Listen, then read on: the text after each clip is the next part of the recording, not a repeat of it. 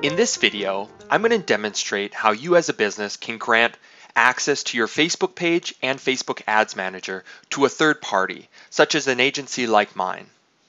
So the first thing you're going to want to do is log into your personal Facebook account, provided that you're the account manager on the page and the ads account. So once you do that, you're going to go up to the top right, click here, and then go to Manage Ads. Because the first thing you're going to need to give your advertising agency is this ID number right here. So you're simply going to want to find this number and email it or give it to your advertising agency. What they're going to do once they have that is they're going to request access from their side of things or our side of things. One, we're going to request access to your Facebook page, but then two, we're going to request access to your ads manager so that we can run ads from your account as well.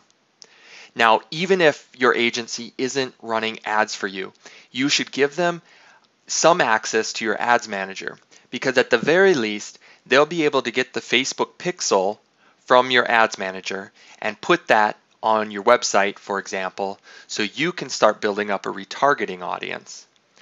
So that later down the road, if you ever want to retarget visitors of your website, you can do so. So once you've granted that access to your agency, what you'll receive is something like this. You'll notice a notification right in your Notifications tab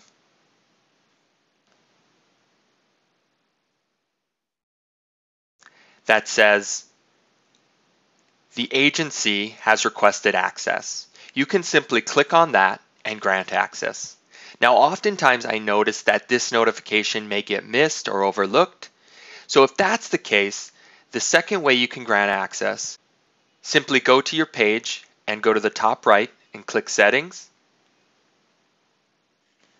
Then go over to the left and click Page Roles. And then under Page Roles, you should see a request from your agency or our agency, for example. You will be notified what they are asking permissions for, and you can simply click Respond to Request and then grant the agency access. And that's it. That's as simple as it is.